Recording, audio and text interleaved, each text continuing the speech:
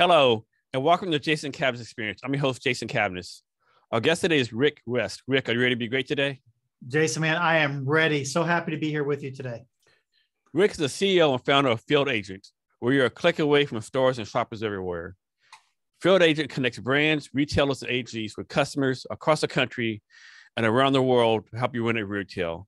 Rick, thanks again for being here. I really appreciate it. You bet. So, Rick, we're going to start with something personal first. Talk to me about how being a granddaddy has changed your life or impacted you. If I'm a storyteller at heart, Jason, and if I go back and look at, my kids growing up and the way I've grown up, I grew up around grandparents. And then when we moved away, we've lived, multiple places in the United States. We lived in Asia for a while. I didn't realize what it was like not to have my kids grow up like next door to their grandparents. And so the impact for me recently has been just to realize the time that you have as a grandparent is different than a parent, because you just have a different pace, a different perspective, and to look in those little eyes differently at my age. And it's just impacted me to know that when you think of legacies and what you're going to leave behind, my relationships on these kids as grandkids might be as much or more than I have with my kids. And that's just an awesome responsibility. I know with me, my grandparents were real close. I would go to spend summers with them, lots of time with them. And they both died when I was 11 or 12, right? So even to this day, like if someone works for me and they say, hey, my grandparent's sick or whatever, I'm like, what are you doing here? Take your ass and go to your grandparents, right? So that's always like a soft part of my heart forever, Absolutely. Absolutely. It's so true. And you just realize, you see that little smile on their face. And listen, you like to have kids. Kids are okay. But you have to have kids to get to the grandkids thing. But man, grandkids are amazing. Yeah. Those are meme out a long time ago where it's like, if you're a parent, you're strict to your kids, none of this, none of that, if you're a grandparent, you're serving your grandkids like, ice cream and cake for breakfast, there's a plate, whatever they want to do, right? Bring it on. And your kids are like, where was this person at when I was a kid? Oh, yeah. So how old are your grandkids? I have a 5-year-old granddaughter and a 3-year-old grandson. Oh, man, to me, that's the perfect age for a kid, right? 3 to 5. They're kind of independent. They still look up to you a little bit, They're not a preteen yet, That's a perfect age. They're potty trained, they can take care of themselves. Exactly. You get it. That's the perfect age. So next, talk about your living experiences in Hong Kong and Bangkok and how long were you in each place? Yeah. So if you're an entrepreneur listening here, and you just a little bit of my background is I lived in the corporate world, and the corporate world was with Procter Gamble. And it took me to a couple of places in the United States, but I spent 2 years in Hong Kong and a year in Bangkok. And you learn a couple of things from that, Jason. And the first being that I came from a small town, Eastern Kentucky, and you think you're kind of the, big fish, small town, small pond within P&G. It wasn't necessarily a big Smith fish, but it wasn't a small one either. But when you get to a place like Hong Kong, where you've got 4 million people just all crammed together and the massive amounts of folks that are going on, you started to realize just how insignificant you are to some degree. So number one, from a business standpoint, and most people may not realize this, but within Asia, and I had the Asian area from really Japan, Philippines, Korea, all the way down to Australia, New Zealand. It was still like the wild, wild west. I mean, they were just beginning to implement UPCs in some of the countries. Western companies were just coming into southern part of China and the northwest part of China. And, those cities were popping up and those international companies were coming in. And so we really had to get back to a lot of basics. So what I realized was, coming into it from an experience standpoint, is that while you're coming in trying to help a local distributor or a local company be able to perform, more importantly, it was helping the international companies coming in how to understand to work with locals. And so it was a really interesting experience for me to have that local engagement to help them move up, to really bring their game up high, but also working with international companies coming in, helping them understand, says, listen, these people have been doing work like this for 1,000 years. It's not going to change overnight. And together we could all become better. So it was a really cool experience. And listen, the people were amazing. The changes, we'd go back to Bangkok in a second. Absolutely loved living in Thailand. The people were amazing. But one of those experiences, Jason, that I probably refer to almost daily. Yeah, so when I was in the Army, I was in Korea for 3 years. I was able to bring my family, right? And that's like in 2005. And like so many people, there like 10, 14 million people in the city. And what people in America don't realize, at least in South Korea, the tech is so advanced, right? We got there like big screen TVs on top of high skyscrapers, like keyless entries to your homes. Like it's just amazing how advanced they are compared to the States as far as Oh, yeah. tech is. Even like when I was there 95, so sorry, 98 through 2001.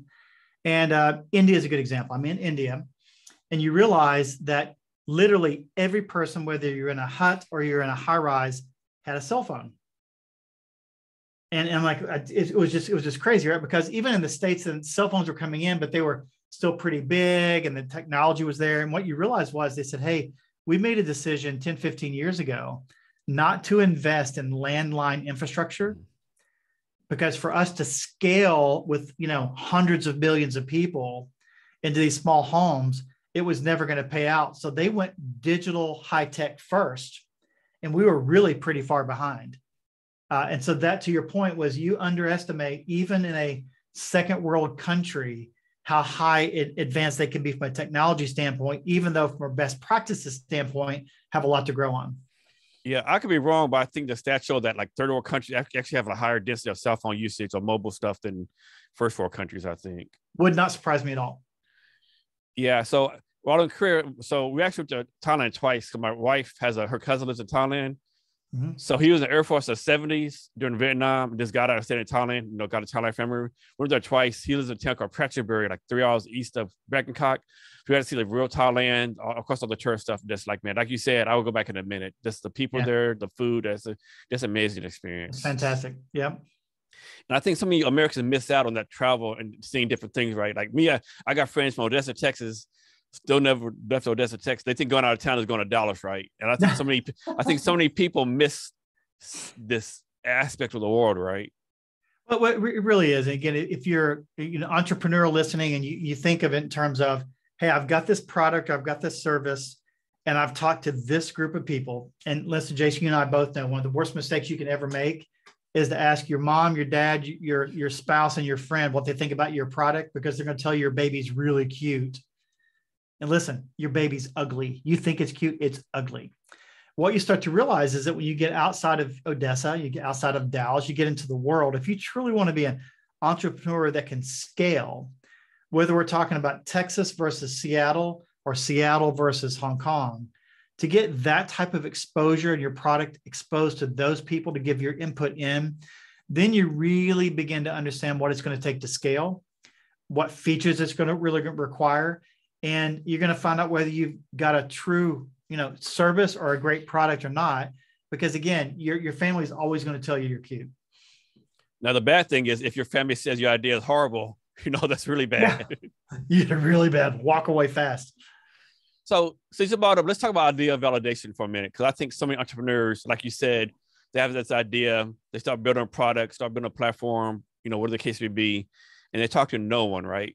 Right. And so many people doing that. How do we stop this? Because they end up wasting like hundreds of thousands of dollars. Yeah, I think there's a couple of things. One, toward the end of our show today, your program today, would love to offer up an opportunity for entrepreneurs to use the work that we do to be able to validate some concepts. We'll talk about that later.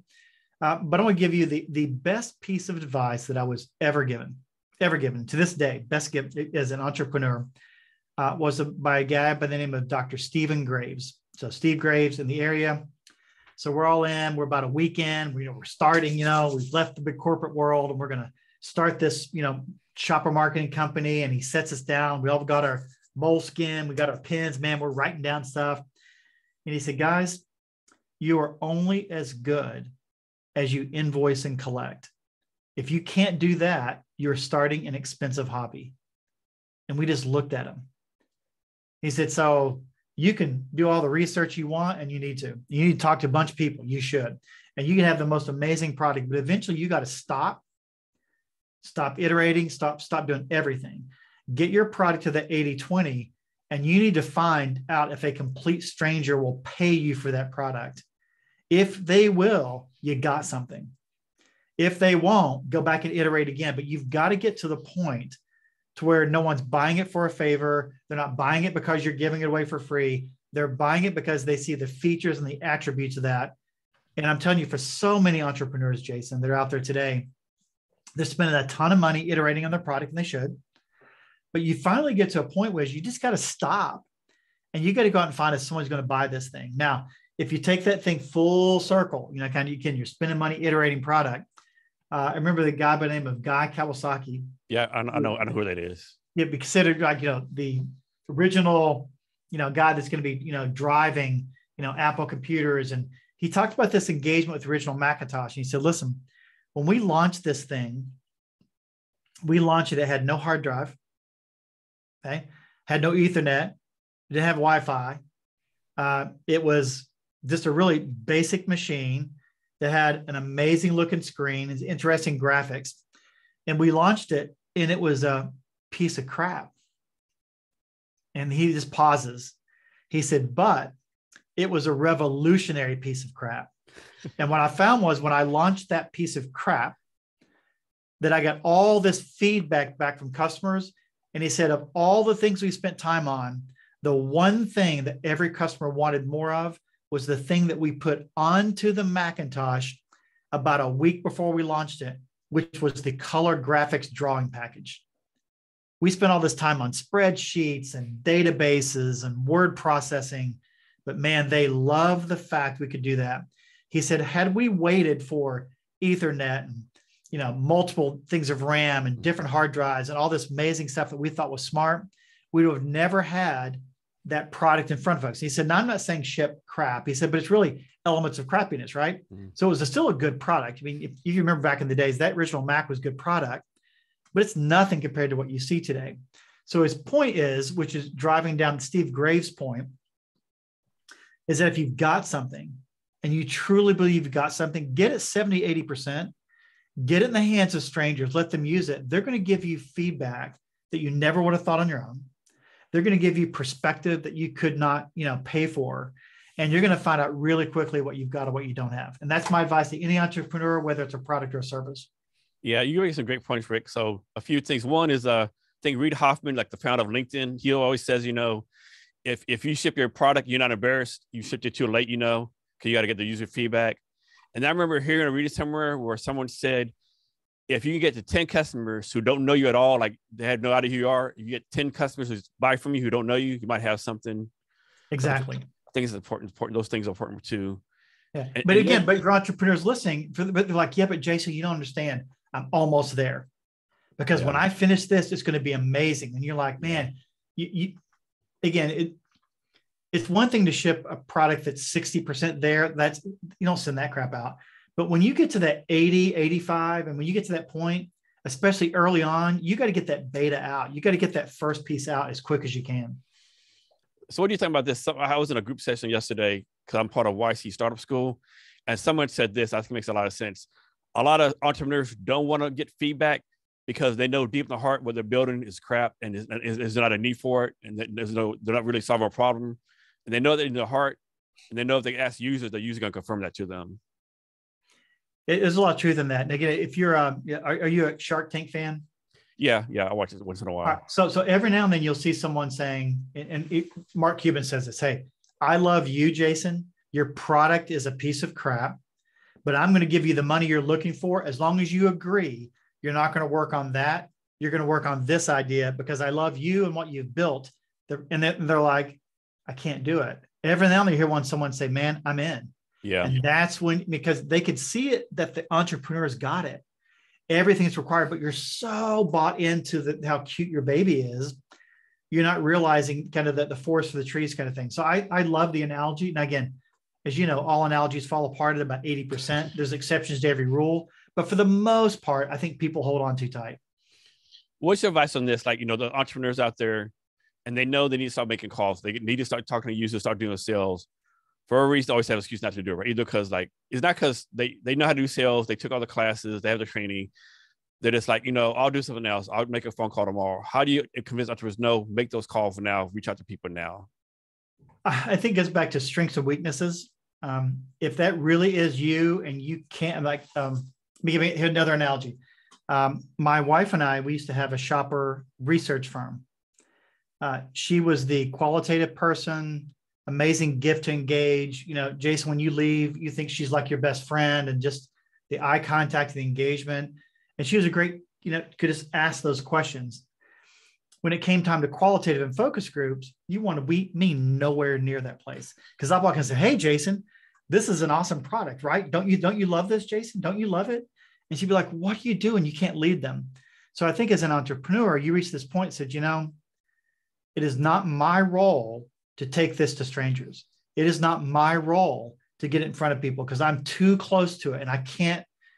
And so find that person in your life that has really nothing invested in, whether it's a friend or some coworker over here. Now, you may get the people in a room for a focus group, or you may get the person to convince you to come in for lunch, but man, you got to step back if you're too close to it and let another person. It might be the best $500 you've ever given a friend to just go have a conversation about your product, and they record it and you get the feedback. So it doesn't have to always be you for everything, especially when it comes to getting feedback. Rick, next talk about your process, your decision-making process of going from Procter Gamble to joining the world of startups. I think a lot of that had to do, Jason, with kind of my upbringing. Always, you know, not really an entrepreneur, but just dabbling and working and getting things done. And it's been about 17 years with P&G. Again, it was in Asia at the time. And in many cases, living and working in Hong Kong and in Bangkok was very much like being an entrepreneur. I wasn't sitting in a cubicle printing out reports. And I mean, I was with customers. I was out, you're making decisions. Nothing was standardized. So you're always working on the fly. So you started to get that type of momentum. And then what I realized was that all roads led back to Cincinnati. And that's not a bad thing, but it was going to lead me back to working in a cubicle within a specific department and kind of taking me away from that frontline experience of working. And if I learned anything about myself in Asia, was that I really, really enjoyed engaging customers and solving problems, engaging customers solving problems. And so once you get a taste of that and you get some autonomy, it's really, really hard to go back. Now, what blessed us, my wife and the two other co-founders that we started things, is that P&G was looking for a couple thousand volunteers to separate. And we said, sure, you know, we'll raise our hand. And so they relocated me back from Thailand to the States. They gave us all a separation package, and we used that as angel money, used it as seed money. So for the first, 6-9 months, we didn't have to worry about taking an income in. We used that money to go fund our business to get it started. And that was really, I don't say necessarily the tipping point for us, but once we realized that, we knew we could kind of jump in this thing together. So Rick, have all your startups been self-funded, or have to raise money for any of them? Everything was self-funded until about 4 years into Field Agent. And then we took on a Series A. What we were realizing is that to scale to the next level for us, we had enough competition coming in, and we were first to market, first app that paid in iTunes, the first app that would pay you to do a task. And within, 6-9 months, you had guys in Silicon Valley just spinning up companies saying the same thing. And we knew after a couple of years, we needed some funding to go scale it. So we took on a Series A, then a follow-on investment about 2 years later. But we've kind of been bootstrapping for the last 5 years after that. So took the funding, drove it, but we're in a pretty good place now. Do you have any advice for entrepreneurs looking to fundraise, like what they do, not to do? Of course, advice out there, don't do this, do this. What's your point of view on that? Yeah, I think practically speaking, Jason, you've got to decide. And again, that's why Shark Tank, for all it is that's wrong with it, there's so much right with it, which is at some point in time, you've got to decide if I've proven it's the, if you ever listen to Sangram, the guy that started Terminus, he's got a great podcast called The Move, and it used to be called Flip My Funnel, but he takes you down this path is that you've got to have a problem market fit, a product market fit, and a platform market fit. If you truly believe you've solved a problem, which is what we did, we knew we'd solved a problem, and we had people buying our product in scale. Once you reach that point, getting funding, I think, is a really, really healthy conversation to have, because it can help you scale so that you being 100% owner of $1 million business, the other adage goes, versus a 50% owner in $100 million business. Yeah. Yes. But you can't have that conversation when you're still trying to figure out if you're solving a problem. You're trying to figure out if I really have a product or not, because then you're going to come in, and when they give you money, instead of, going from 100% to 50, you might go from 100 to 20, and you just get so diluted. So my encouragement, and this is why you see people use friends and family and other things. How do you get to a point where you spend all your time with the problem and product market fit, and then the platform and the scaling would be funding? And that's really what I think it's a fair conversation to have. Taking money for operations is like the worst thing you can do. Taking money off the table for any other reason other than scaling is just a recipe for a dilution, and it's going to get you to a very, very bad place. Yeah, I think a challenge. I think a lot of entrepreneurs definitely raise money too early, right? But I think the challenge is there's a lot of VCs out there who will say, "Come to us early, come with your idea." But what they really need to say is, "Come to us with an idea if we already know you, right? If we already know you, then we'll see your idea." They feel to say, "Well, if you're Joe Blow from Denver, Colorado, I don't know you're some random idea. We're not going to probably not explain your idea. But if you're like the cousin of Mark Zuckerberg, yeah, come on down and let's give you a couple $1 million, right?" I think they'll fill it out. But Jason, it's hard for all of us. And so it's one thing to be an entrepreneur when you're 21, you have no money at all, you'll take any dime you can get, right? It's another thing where you've been working in the corporate world for 10 years and you've got a family, or you're established, you're a young single person, you've got a little bit of retirement set in there, you've got some savings, and you've got this lifestyle that's in front of you.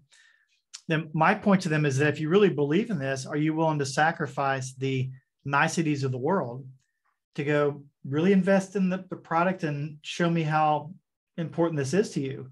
And I've talked to, I don't know, it's probably been about 6 months with COVID. It's hard to remember how long it's been, but I was talking to this one person, he was looking for money. I'm like, you're not out there selling it. You haven't not sold everything, but you don't have really everything in. And you're wanting me to bet on that you've solved a problem that you haven't proven that you've got a product. And so he said, "Man, all I need is $100,000 to keep working on this." I'm like, you're just talking to the wrong guy here, man. That's the wrong. And there's a lot of people out there like that. Yeah. And I think some degrees business schools hurt them because they tell them, "You're smart, you can do anything, just go get funded, and you can go drive this thing." Well, those are great textbook conversations, but those real world examples, Jason, are ones that have amazing solution to a problem. They've got a product that's ready to go, and people put 100,000, 1 million, 5 million into it, and they scale it. The guys that get money up front, in my experience, they're normally getting the money because the people coming in already know them, they're brilliant, and they're investing in them because they know the work ethic, they know their ideals of where they are. And man, I'm going to get behind of you. I see an inkling of the problem you're going to solve, but that's not for 22-year-old Joe or Sue. I appreciate that, but you should go talk to your mom and dad for that money. And see if they really want to, take your inheritance and put it into a product that you're not sure anyone wants to buy. Hey, do you know who Jason Calacanis is? The super angel of the Bay Area? I do not. So he has a podcast called This Week in Startups. And he was talking about, this is like maybe a couple years ago, where he invested like $100,000 in like this founder, right? This founding team. And the founder team came back 6 months later. "Hey, we spent all the money. We don't have any, the product is failing, but we learned a lot. Can we get some more money?" He was like, "Are you freaking kidding me? Like, you learn a lot. Like, what good does that do me?" Right. Like, and yeah. So if you're listening and you're 30 or you're 40, let's say you're 40, you got all this stuff going on. Are you willing for a season to work nights and weekends while you keep your day job, sacrifice other things, invest your own money, skip your vacation, go drive something to get your product to where someone else will go buy it? You see that person and they've got that kind of experience, you'd be surprised how quickly you get $100,000, $500,000 from a VC angel guy that says, "I see the work ethic. I see how smart you are. You've invested in this. You solved a problem." You can get that money, but you can't put the cart before the horse, man. You've got to solve a problem. You got to have a product fit. Well, people realize the money's out there, right? Because like 2020 during COVID, VCs will invest more money than the history of ever. 2021, they broke it again. They'll break it again in 2022. The money's out there. Got to use a VC, but I'll say you have to have like some more than an idea. You gotta show something, because the money's there. They have to invest it in something, you know? Exactly. And so again, it goes back to the product piece. Now, again, you're always going to have exceptions to that where so-and-so got funded, but I guarantee you, listen, I firmly believe, Jason, that whether it's money or success, it follows the path of relationships. Oh yeah, definitely. Without a doubt. And so if you've got the right relationship to a VC or a person with an amazing, high net worth individual, they say, listen, I love Jason. I'll put 200 grand right here. Let's go incubate this thing for 6 months, see what it does. That's because they believe in you because of the relationship, not because you pitch an interesting idea, because they have thousands of ideas. Yeah, definitely. It's just it's sometimes like a chicken and egg thing too, right? So some people they need the money to, do product development and vice versa, but it's definitely that you got to have product development without a doubt. You got to talk to people. And so here's one thing. I think a lot of entrepreneurs do this too, right? They'll build a product. Like you said, they never talk to anyone, not even about the product, but they don't do any networking. They don't brand themselves. Like if you're John Bob and you have this some kind of product, but they Google you and nothing comes up, you kind of defeat your purpose, right? Right. That's exactly right. And listen, at a minimum in today's resume world, you've got to have a decent presence on LinkedIn. It's not like LinkedIn's going to sell anything for you, but if the only thing I Google is you and I get to LinkedIn and I see where you've had interesting posts and you're writing about your company and your product and you put a couple of papers together, fantastic. If the next thing I see is just an interesting website that speaks to something, I mean, those are like just the minimum, cost to get involved, right? That's just this price of admission. You got to ante that up. From that, then it gets into things like this. You need to find about 15 Jasons, and you need to be interesting enough to engage so that now you've got 3 podcasts with your names. You've got 2 local interviews that are video. You've got a local news station. And then your first page on Google is just interesting. It's not the detail.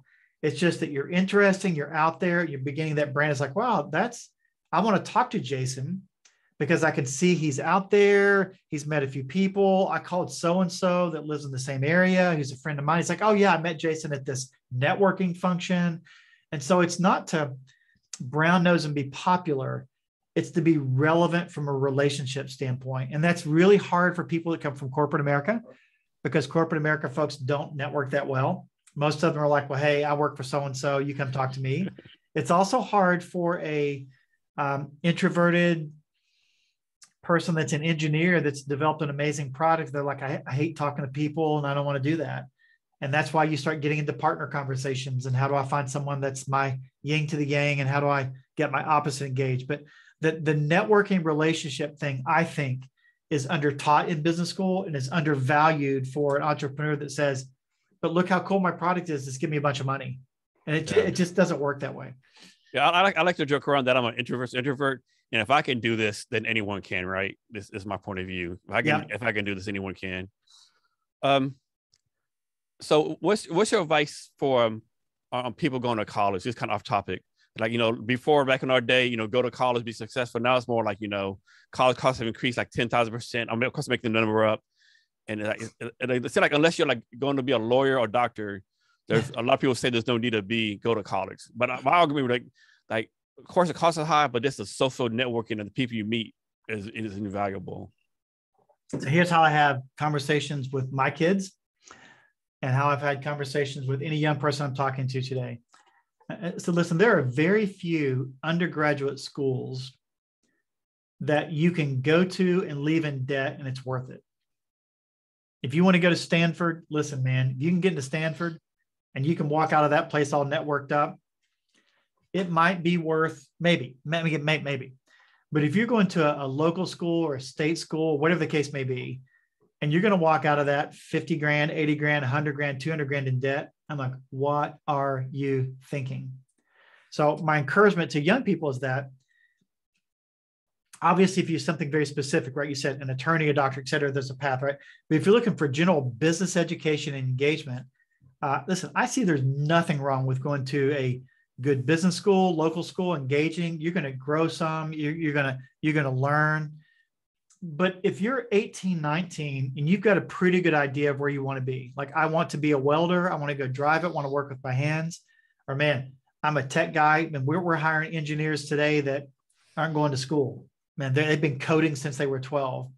If you've got a hand skill or a technical skill, I think it's a fair question to have today is, do I need to go invest that money in that college education? Because if your parents believe in you, let them go buy you a welding truck, go get a 1-year apprenticeship and walk out a welder, and you're going to be making 6 figures a year with your own schedule, and you can do that for the rest of your life. Or let's go invest in you, send you to the right type of coding camps and get you involved in the right kind of experience. And man, you can do that the rest of your life. For all those folks in the middle, if you're not going to school and take advantage of the relationships and the time that you have there, I just don't know why I go into debt. So my kids, I'm like, listen, you want to go wherever you can that's going to be free to like minimal dollars.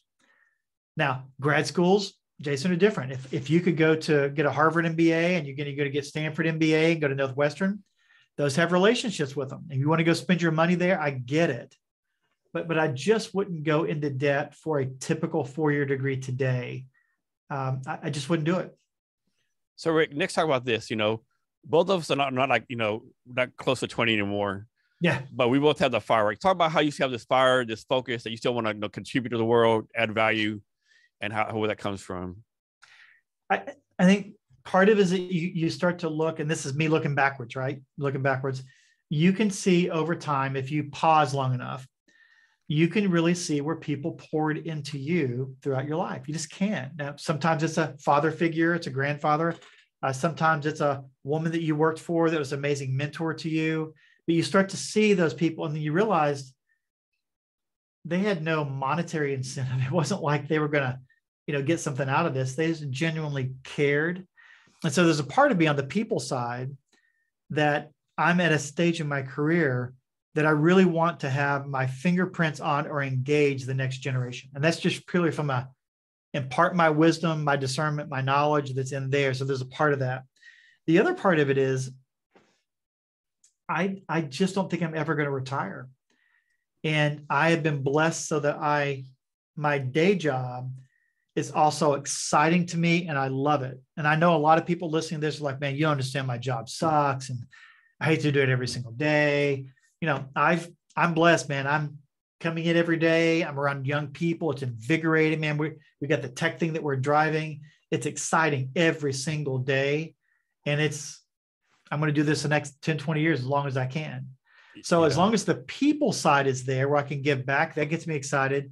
And I'm doing something that I love to do. It's a win-win for me. And so for folks that are listening to this, gone are the days that you go work for a company for 30, 40 years and you just clock in and clock out. I don't think you have to do that. I think you could find a network of interesting people that has interesting work, and you can do that for a long period of time and be able to give back. I agree. Even when I was in the Army, I did 25 years in the Army. Even in the Army, I would do my job. I would volunteer, do this different stuff.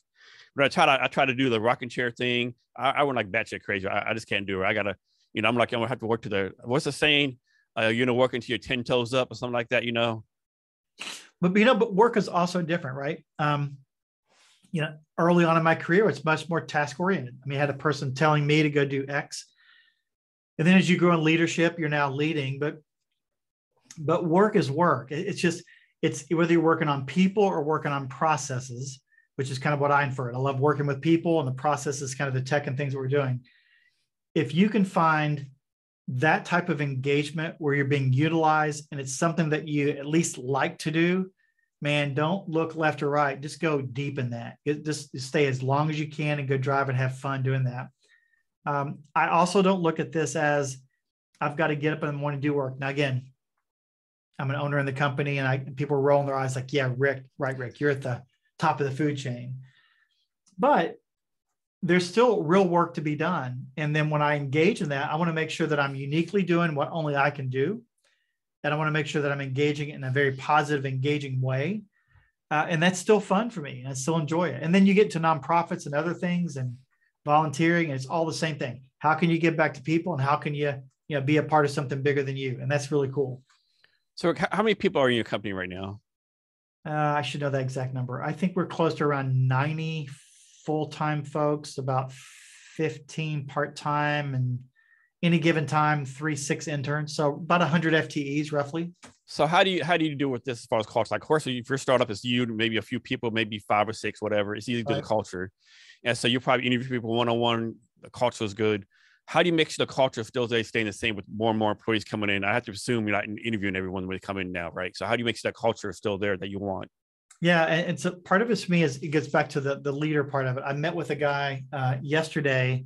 Has his company's called Aptogee, and they started about the same time that we did. They're a different business model, different SaaS kind of scenario, but he started out about the same time we did. We're at 100 people. He's at 400 right now, and he hired 20 people last week. It's crazy, right? The growth is just this crazy number, and we talked through that. And so what I try to do personally is I have to make sure that the vision that we have for the company and our product is clean, succinct, just very, very easy to understand.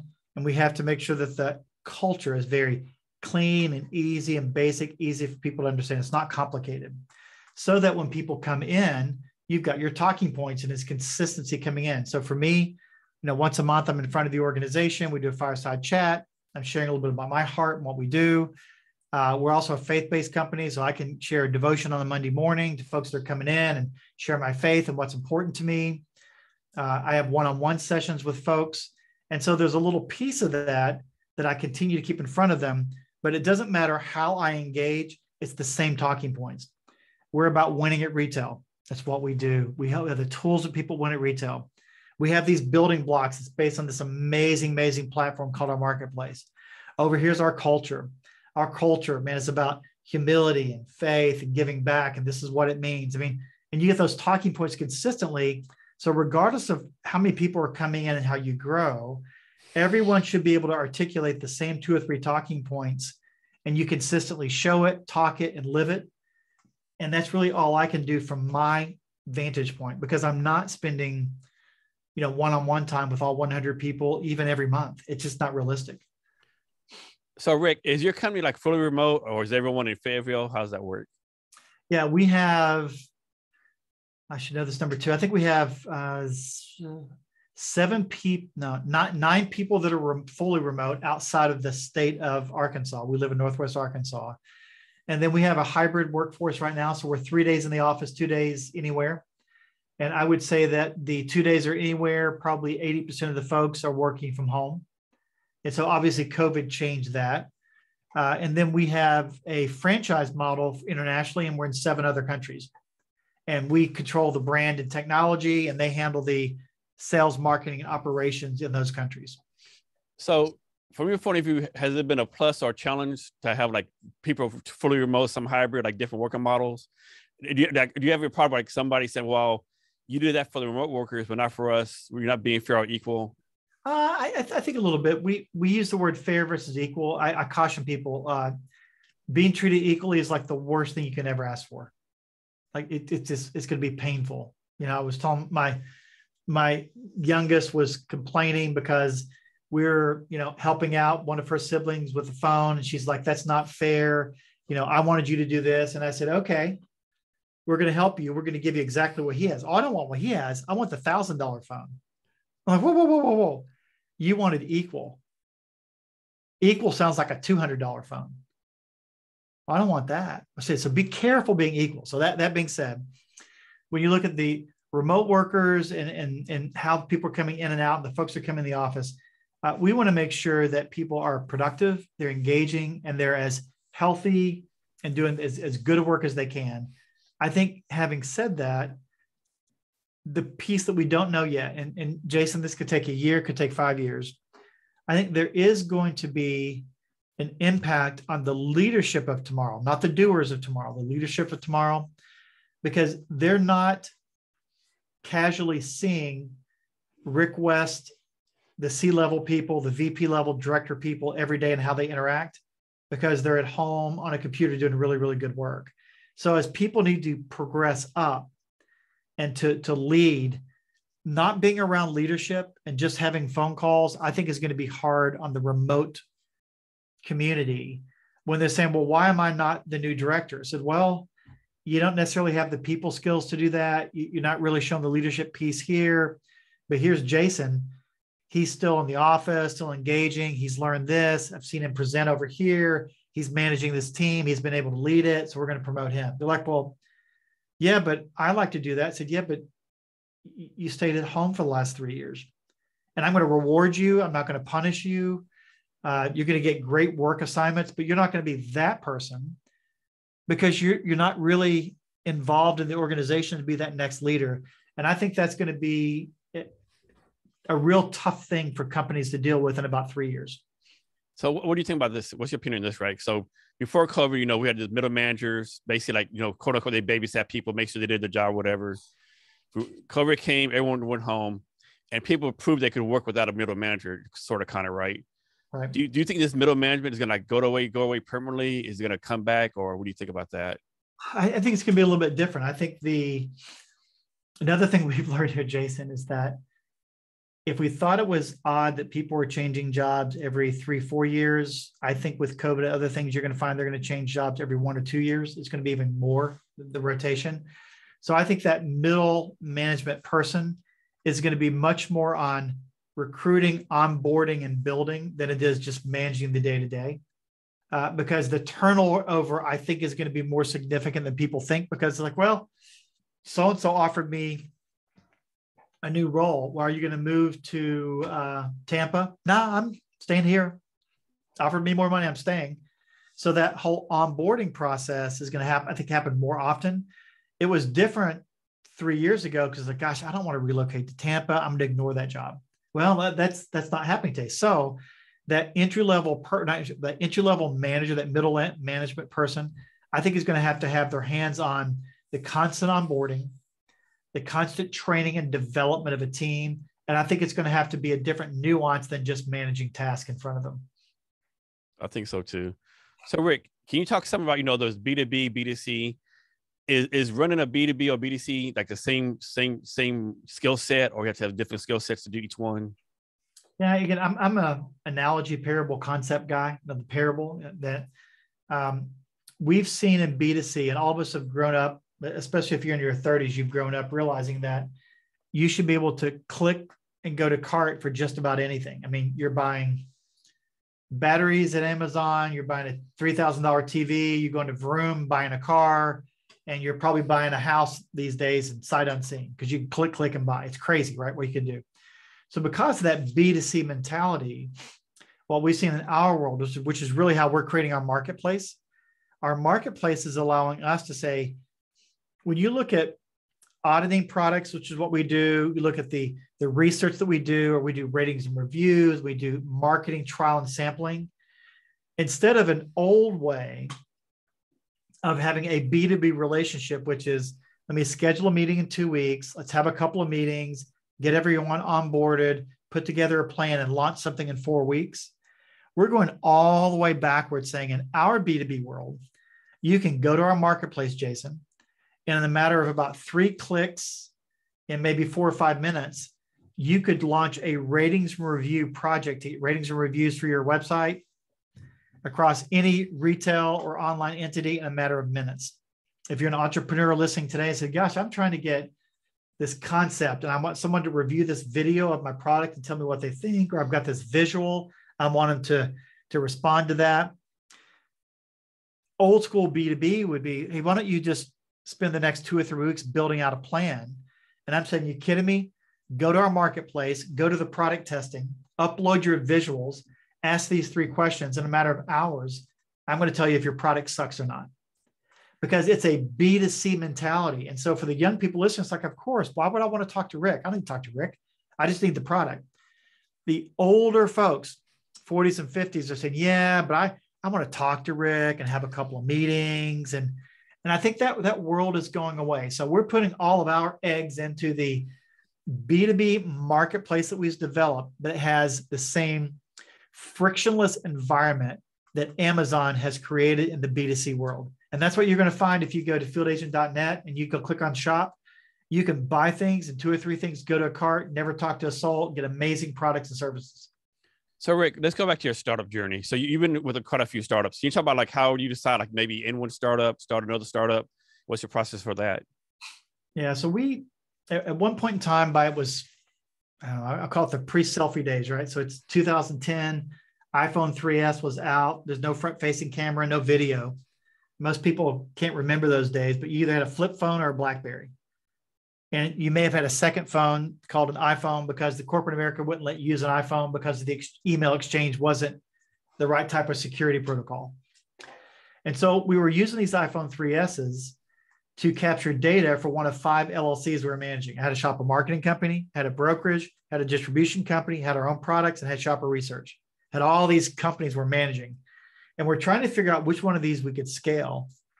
And so we're using an iPhone, again, pre-selfie days, and said, I wonder if anyone is using the iPhone to capture data inside of a store or talking to people inside of their homes and asking them how they use products. And Jason, no one was doing it. Waited 3 months, sat around again with our iPhones, looked at the same thing. No one was doing that. We said, we're going to be like those guys that said they invented Instagram, but just didn't have the time to do it. And we're talking at a party and people are just rolling their eyes at us like, oh, whatever. So we started working, again, 5 LLCs. We started working nights and weekends again and launched Field Agent to be the very first app in iTunes that would pay you cash to collect data based on geolocation and metadata.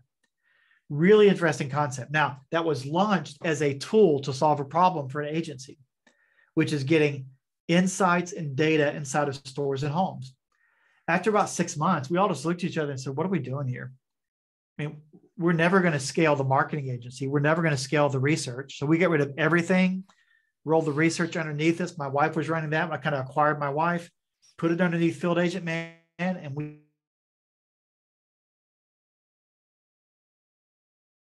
being in the boardroom convincing you to buy it. People just got it. They're like, oh, that makes complete sense. And they just started buying it. So all that being said, you're solving a problem. We're still kind of an agency feel to it. You fast forward 10 years, and now we're in that Amazon effect on B2B where we've created a really cool marketplace that allows you to buy our products. So Rick, random thought, can you imagine if, back in the height of BlackBerry, if someone would have said BlackBerry's going to eventually go out of business, no one would have believed you, right? No, I mean, not your wildest dreams. You know what? And you thought Netscape was going to get rid of Windows because it's going to take over the world. I mean, you've got a couple of those things. And man, how many of us were going to Blockbuster and buying DVDs? And so when you look at that, you think, this will never happen. If I've learned anything in my career, it's less about how this business overtook the other. It's more of how the other was resistant to change. Yes. Part of exactly. that's the founder syndrome, right? We are Blockbuster. I am king. This is what I'm going to do. I am BlackBerry. I own the market. You're going to have to compete with me. And so not listening to experts and being able to change is the thing that comes back to bite you. And you got to be careful with that as an entrepreneur. I might be wrong, but I think Netflix actually tried to sell themselves to Blockbuster. Blockbuster said no. I want to say Blockbuster said customers enjoy the experience of leaving their home, getting in the car, drive for 20 minutes, walking around the store, and paying late fees, right? Of course, if I'm not mistaken, right? It was something like they offered them. They said, "Hey, we'll sell for like $30 million." It was like $30 million. Mm-hmm. These guys were struggling. They were looking for investment, and they said no. Then they got the right VC, and the rest is history, right? Yep. But again, because the founder said no, people are never going to do that, Jason. Look at all these DVD players. People aren't going to throw away their DVD players. They're going to keep having DVDs. Come on. Yep. Now DVDs are like the way of the VCR. Exactly. So all that being said, as an entrepreneur listening to this, you see where, Rick and his co-founders took this company. We started out solving a problem. We had a great agency effect to make that thing work. Now we're fast forwarding. Now after 12 years, we're pivoting. But the pivot isn't on the problem we're solving because we still have tools to help you win at retail. We're not pivoting on the products that are in front of us. We've just productized them. And the platform by which you buy it is different. So we're trying to move along with where the industry is going. And that part's been pretty exciting. So let's change subject to something else you love. So talk about your love for UK basketball, how you think they're doing this year, and what do you think they're going to accomplish this year? This is the if you're a basketball fan listening, listen. This is the oldest team that Coach Cal Kentucky's had since he's been there in 15 years. We actually have 4 people on the team that their age begins with 2. What? I don't believe it. Normally, everyone's age starts with a 1, ends with an 8 or a 9, but we got guys that begin with 2. That's really, really cool. Number 2 is that we go 8 deep, and we've got a couple of point guards. And man, I think based on where the team is today, we will be everyone's worst nightmare in their bracket. I am confident that you'll get a Final 8, Final 4 out of it. And if they keep healthy, I think we can make a really good run. So I'm feeling very bullish about this team.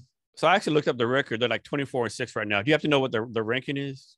I think we're still around 6 or 7 in that range. 7. Yeah. Yeah. And it's listen, if you look enough for March Madness, you need to be like a 1-2 seed. You get down to 3 and 4s, so you have some tough games. So if we can keep in that 8 and come out with at least a 1 or a 2 seed, we're going to be fine.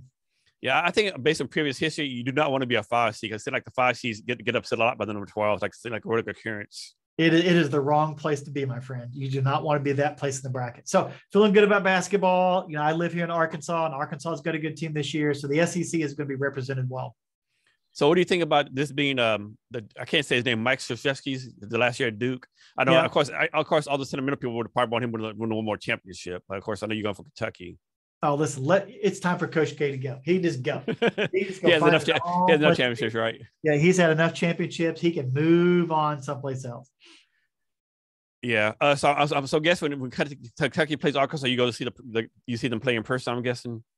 Yeah, we actually were there a week ago. Jason had an amazing time. We were easy to pick out. I'm sure you were.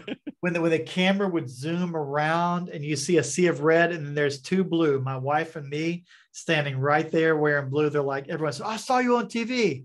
How'd you see me? Because you're the ones wearing blue. Nice. So next, you do some stuff for a company called, I don't know how to say it, but it's Joyn. I think they do hand basket and stuff. Yeah. So Joyn. So part of, giving back, if you think of an entrepreneur, especially if you get some success behind of you and you've got some tenure, what we do is try to also pour into nonprofits, or in this case, a faith-based company they're operating in India and they work with the marginalized. And so they come in and they take indigenous threads and block patterns and build amazing purses and handbags for women. And it's not build a handbag and it sucks and we send it out and people buy it out of, guilt. It's not that at all. It's amazing products. You can go to joinindia.com, take a look at that. Fantastic products. But the premise behind it is, how do you take this Western business process and come into a market? In this case, it's in Dehradun, India, near an area called Rajpur. How do you come in and work with the marginalized? So most of the women that do the block printing are from the leper colony, struggle to have a job.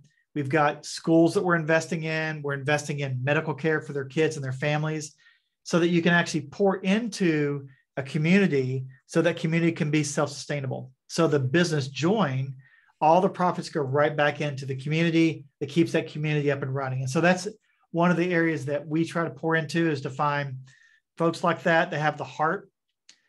They've got the business idea, but they probably need someone to come around them. So our team helps them with marketing. They come around with business strategy, and you want to be able to support those folks kind of half a world away. And is everything they make is handmade? All handmade. Yeah. Now there's a few machine things with some of the leather they do, but it's all hand block printed right there in India. And how did you find these people? Like, how did you of all the people you found in the world, how did you specifically find this group of people? Yeah. So for us, we had a rug manufacturing in Tibet. So it was in Yushu, China. It's the home of the Dalai Lama, the home of Kundan. So it's right there in Tibet.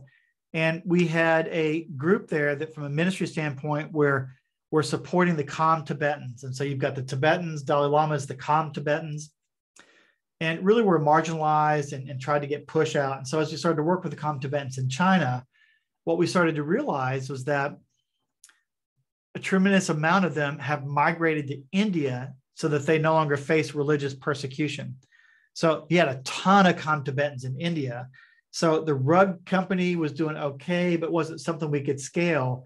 So we took that machine, then went into India to follow the Com Tibetans to India and really started working with them. Now, we're big enough now that it's not just Com Tibetans, it's, you know, the Indian people that are local, but we're really focusing on that community. And what you'll find is that if you bring in a great work environment, you pay a fair wage, and you bring in the morals and ethics of having the work environment that's a place you want to come in every day, and you take care of employees, you know, we got people standing out the door that will come work for you. And so that's a good problem to have, but it's also the worst problem to have, right? You've got 300 employees, but you really need a bunch more, but you only have so much volume. So we continue to grow and continue to hire more people. So Rick, that's making another good point. You know, there's people out there who will say, no one wants to work anymore. They won't get the free stimulus check. You know, they want to work, you know, get paid $20 an hour. Other people, no, we want to work. We're not going to work for like, you know, pennies anymore, right? How do we solve this disconnect? No, I think in fairness to, again, I'm not an industry guy to tell you what the restaurant industry looks like or what the retail industry looks like. But listen, there's some fairness to getting pushed on wages. But you and I both know, if you're a math guy or an economics person, raising everyone's wages tomorrow, not everyone's making a fortune. So the price is going to go up and inflation hits and there's all kinds of problems. Now, that being said, in our world, as we look at trying to entice people to come in, we're not chasing people to try to convince them to come in and work. I want to find that the people that want to make a difference, that want to be a part of something bigger than themselves, and I'm going to make sure that they're compensated well, better than average, right? Really, really well. I want to make sure that their work environment is amazing. And there's, 100 companies that can do the same thing. The question we have to answer is, but within our work environment and our culture, can we help them work to be a part of something bigger than themselves? So the bigger than themselves is the technology fun part about, creating these tools to win at retail. And then there's the faith-based part of it. How can I be a part of helping the community and being a part of this amazing environment that we've created here? So I don't know if we're going to fix it tomorrow. If you're an engineer, software engineer, man, I think you're going to continue to see salaries to skyrocket. But listen, Jason, we both know the pendulum swings, right? So I think it's going to swing back a little bit, but I think we've got to a point where we've made enough of a wage change that I think it's a new normal. I don't see it going backwards. So Rick, for your platform, it's a tech-based platform, right? You have engineers working on it. Yeah, listen, we've got,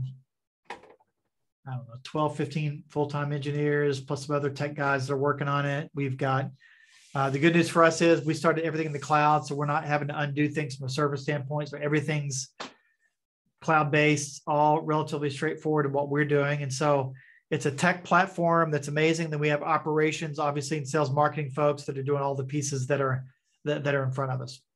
So, I'm sure you know this, like there's a lot of new developers out there, they go to Coding Academy, the Coding Academy, take this 6-month boot camp, get a $500,000 a year job, which is not true. So a lot of junior developers are struggling to find their first job. From your point of view, what's your advice to them to get their first position?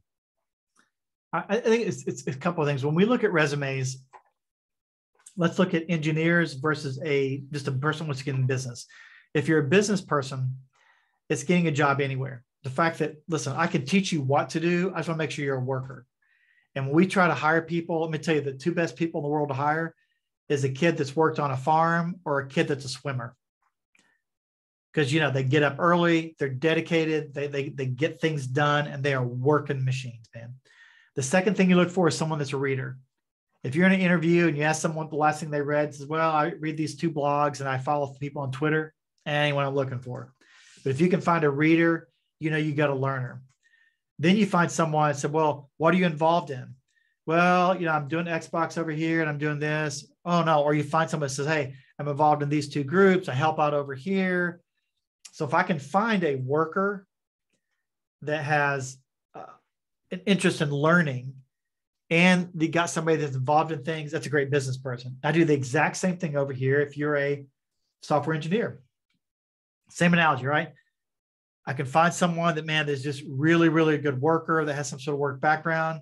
And I want to find someone that has created 4 business models on their own. They've developed 3 apps for friends. They've got this spreadsheet they created over here. And they've got 4 websites for their aunts and uncles to do whatever. I mean, I want to find people that are engaged in some way. And I also want to find someone over here that's not just looking at their education, saying, okay, what am I learning here? But are they involved in the 3 networking organizations on campus? Are they attending non-college or non-university events as it related to the tech startup, scene? So if I can find people that are interested, if I can find those people, then I don't have to look at GPAs. I don't have to look at their education, where they went. I'm going to find workers that want to learn, that are interested in the business. And if I can find those guys, Jason, be surprised what we pay them, because I know they know how to work, and I know they're learners, and I know they're interested in the space. And that's what I'm looking for. So Rick,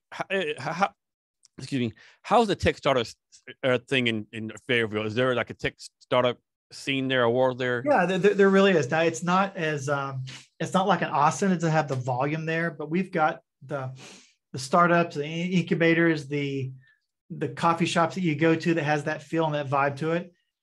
There's a handful of startups here that have received Series A's and B's. So the investment community is starting to see that even though we're a flyover state, it's important. What you'll also find is that from a networking standpoint, there's really, really good environments for you to be in, just to attend and compare notes and get involved. So I would give it a B plus, get close to A minus. It's really getting there, and it's only going to get better. So Rick, I might be viewing this wrong, but in your bio that I said, it says Rick is an 8-wing 7. What does that mean? All right. Well, there's a thing called an Enneagram. It's like a personality test. And so the personality test is, you've got like Myers-Briggs, like you're an ESTJ, I'm an ESTJ, or you have, other type. And this one is, you have like 8 different or 9 different wings that you could be. And so I'm an 8-wing 7. So the 8 says, and this is my daughter picking on me a little bit, I'm the guy that pushes back. Okay. So I'm the guy that continues challenge. So the 8 is called a challenger. So I challenge. But when I'm really, really healthy and I'm at my best as a challenger, I'm an amazing, compassionate helper. Okay. And so that's kind of where that 8 and 7 get in. So I'm a good guy to be around, but when I get unhealthy and I'm stressed out, I'm just pushing real hard. But when I get really, really healthy, I'm engaging others. So that's why the 8-wing 7 kind of popped in there for those that understand what the Enneagram is. And how long have you known this? Is something you recently found out? Have you known about this for a long time? If you're a Myers-Briggs, I've known I'm an ESTJ on the Myers-Briggs since I was probably in my early 20s. And again, extrovert guy and a little bit judgmental, and I push back. And so I know my strength is really, really good, but if I use it too much, it's a bad thing. So I use the parable example. There's a parable in scripture that talks about the sower, and they sow these seeds, and some seeds fall on rough soil and the birds take it away, and some seeds fall, but man, there's all kinds of weeds growing around. You got to cut the weeds down. Some seeds fall and they just need to be nourished because the soil's not that healthy, and some seeds fall in great soil. And so I use that parable. My go-to is the weed eater chainsaw. I'm a one hammer guy. So I come in and said, hey, Jason, I'm going to spend all my time encouraging you, but my way to encourage you is a big weed eater. Here's what you're doing wrong. You can do this. Why don't you try this and try that? Now, the other extreme is, hey, he just needs to be nurtured. Hey, you're doing a great job, Jason. You keep at it, man. You're the best at what you do. So those two extremes are really unhealthy, right? Because if you understand agricultural, in ag world, too much fertilizer and water kills a plant.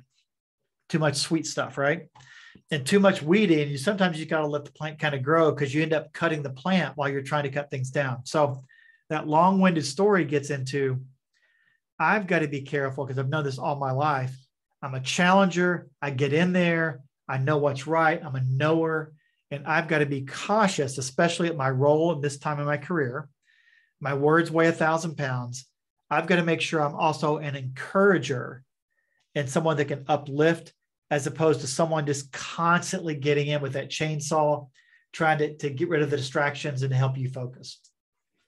So Rick, faith is important to you. You serve as an elder at your local church. Can you talk about how man of faith, affects your business decisions? How being a man of faith is so important to you and the business you're growing, and the life you lead? Yeah, yeah. So you have, obviously you've got people looking at someone. They can say, "Oh my gosh, if he's a Christian guy, I have a stereotype. If he's not a Christian guy, I got a stereotype over there." And so when I use the word faith, my faith as a believer coming into what I do, my organization, whether you're an outside person looking in or a team looking in, they realize that Rick's principles and how he lives his life is very, very consistent. Believing in people, the morals of our company and what we do, how we treat people, how we give, how we encourage. And that's in our DNA and everything we do. Now, I just happen to be working for a Jewish carpenter called Jesus, but that's this piece over here, right? But what the outsiders should look at, even though they may not be a person of faith, they can realize that Rick and his organization is consistent. They're givers, they give back. It's an amazing place to work. Okay. They do really, really good work. They're encouraging each other, and it's a place to develop folks. So my faith comes into work, not to proselytize. My faith comes into work to show that I don't put that outside and become a chainsaw guy all day long, just ripping people up all the time. Because my faith comes in and says, whoa, whoa, whoa, whoa, whoa, whoa, whoa. Jason's having a hard day. There's no reason to hit him with a chainsaw today. What he really needs is some encouragement. Now, people would say, well, Rick, faith doesn't have anything to do with it, just being a good person. And you could go down that path. But our morals, our values, and who we are is very much based in that faith-based culture. So that's what I bring in every single day. And I want people to see the consistency. It's not a show. It's not something I do in one day and the other day I don't. It's very, very consistent in who I am and what we do. Hence the be a part of something bigger. You got to be something bigger from a technology standpoint, and you can't be focused on self. You've got to be focused on others, and the faith part helps us do that. Rick, can you talk about how data insights are changing e-commerce? Yeah. So when you look at the e-commerce world that we live in today, you could argue, hey, just follow the cookies, right? And if it's all creepy, right? Everything you click, somebody else has clicked on you. Yeah. Right? I don't think the average American realizes how creepy it is. It is creepy, but what it doesn't do, and I think regardless of who you're talking to, it doesn't tell you the why. Okay, I saw what you did, but I don't know why you did that. So what we do, we come alongside to say, hey, Jason, the next time you're shopping, you may kind of record what you're doing, but I want to know why you go a certain place. I want to know why you went there and how that played out. So we think that insights are going to continue to impact e-commerce because it's going to give you more of a why. And I think you're going to have a better product understanding the why versus just what someone does. And I think that's really, really important, especially for the entrepreneurs.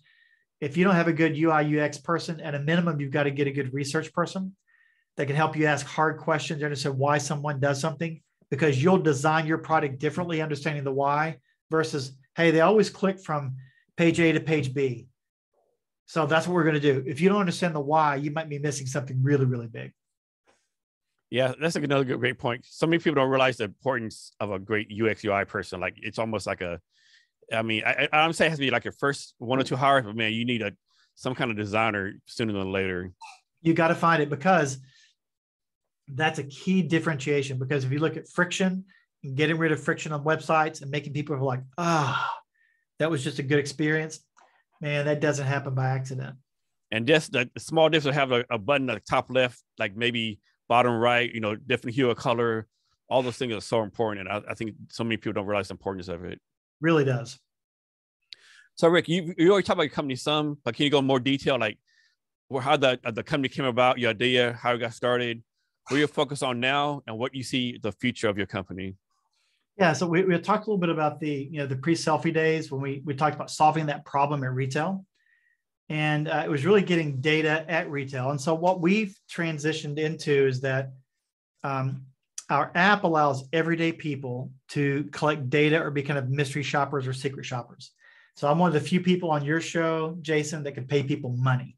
If you download our app and you answer a few questions, go to a store, take some pictures, I'm going to pay you cold, hard cash. No points, no badges. You'll never be the mayor or field agent. And I'm going to pay you cash to do something. That's number one. Number two, because of the 2 million downloads we have and the hundreds of thousands of people engaging every single day and doing tasks for us, because of that, I can provide amazing data, as in auditing a price, can tell me if a display is up in a store or show me how you use something inside of your home. I can provide amazing insights, because instead of asking Rick or Jason what they think about the baby aisle and baby food, I'm going to send in a mother of two, because her opinion makes a whole lot more sense than Jason's and a whole lot more sense than Rick's, because she's going to give you a mother's perspective, or a female 18 to 35 that goes to the cosmetic aisle. That's really important to get insights in mystery shopping. And because the business we have, since we're engaging those shoppers, we can also have them buy your product, try your product, and either write a ratings and review, tell a story, kind of a research standpoint, or share something kind of from a social media standpoint and become a micro influencer for you. So that's the amazing work that we do day in and day out. Now, the marketplace we have, again, you can go to fieldagent.net, go shop. And when you go shop, you can see, gosh, I can actually click and get a ratings review, click, check a price, or I can click and do a sample. All this stuff's in front of you. Once we started to expand this, our clients are saying, Jason, hey, Rick, I'd buy more from you if you did other things. So our marketplace is becoming broader, and we're adding third-party products in there. So now we're offering merchandising services, so we can actually change something on the shelf. We're offering photography services for people that need amazing photos for their website or for brand photography. We're offering e-commerce solutions on how you can find ratings on a page, and again, ratings and review, things like that. So our marketplace is broadening in the solutions we provide for people that want to win at retail, but the technology and platform is still the same strong marketplace that we developed some years ago. So Rick, who's like your target customer, and how do you make money? So a couple of things. The big middle would be brands. So if you're a Unilever, P&G, Kraft, if you're a brand, you probably have used us or are currently using us today to either find out something in a store because you don't want to fly all over the country, understanding what shoppers think about products, or you're sampling something, doing some sort of trial. We also have retailers who say, hey, I want people to shop my store, and I want you to tell me what you think and engage my associates and do mystery shopping.